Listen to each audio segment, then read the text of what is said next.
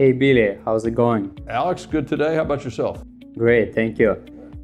Billy, you're a market technician with experience of over 30 years. Let's discuss today what we see in the market for the past week or two and where we're headed tomorrow, next week. Coming days. The market, since the Fed's last meeting, since the last FOMC meeting where they pretty much confirmed what everybody knew, and that is interest rate rise, hikes are coming, probably to help fight off inflation, which we all know is occurring. And so the markets yields are high right now. They've come up quite a ways. A little bit sideways, we got unemployment numbers that come out, and the markets will be sensitive to that, but it's kind of been an uptrend to yields. And I suspect that could continue a little further, perhaps into the 190s, close to 2% in the 10-year. But I think the run is probably close to over for the near term. I think in the next week to 2 weeks, we probably see a yield crest from which yields will begin to retreat. Usually the markets are ahead of the news.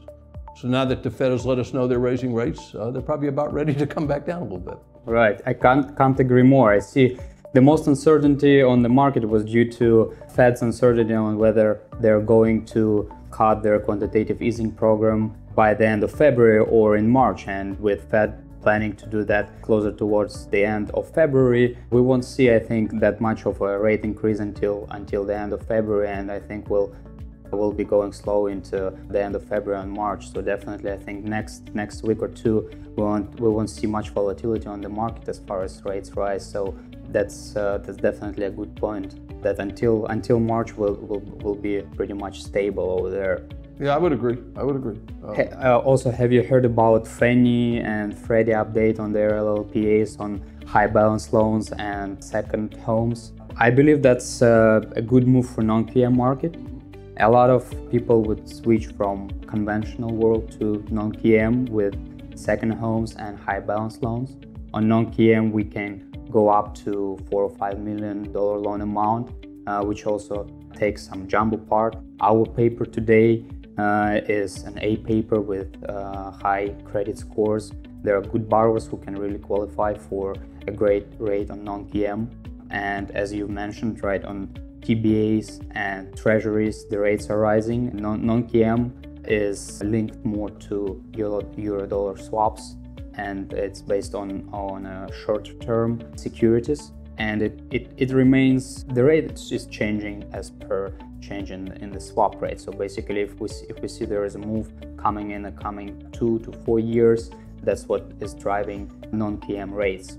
And for that purpose, by the way, we've created our Telegram channel where we post a lot of news on non-QM world, on our new products, new features, new technology that we're developing, and that's a great tool for our clients to use. So you can see daily rate changes over there. You can find our program highlights, and that's a very good tool for that. Right.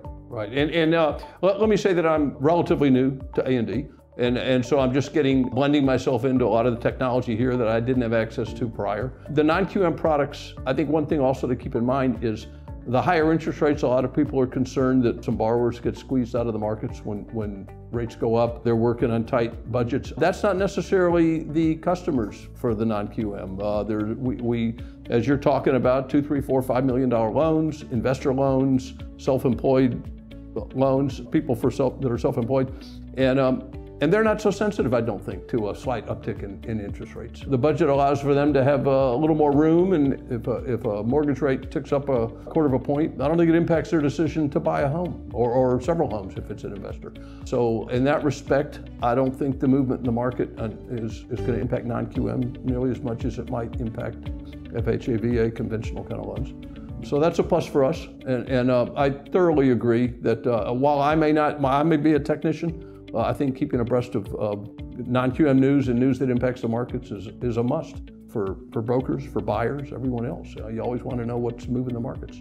Right. Some new programs are always rolling out, new ways of approving your income, what income documentation you show to verify your ability to repay, right?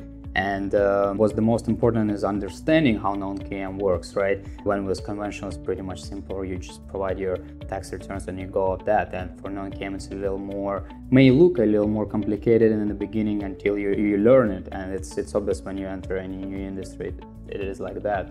For that purpose, by the way, we're starting our webinars where our professional account executives with long time experience at AD Mortgage would be talking about the ways to submit loans, the income times that we provide, and all the supportive trainings that AD has. So our partners' experience is second to none in that sphere. You're absolutely right. The non-QM space seems complicated when you've not been in it, but our brokers are not that way. They understand the products. A particular buyer of a home, he understands what he is. He understands if he's an investor of multiple properties. He understands if he's self-employed.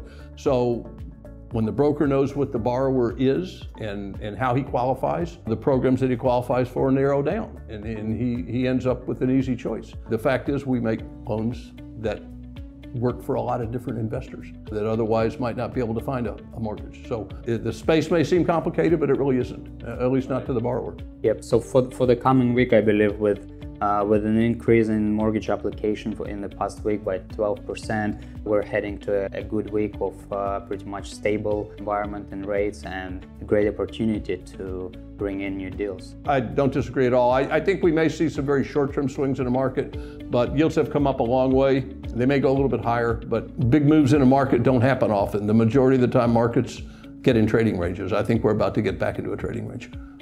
So I do see that coming. I see less volatility over the next week.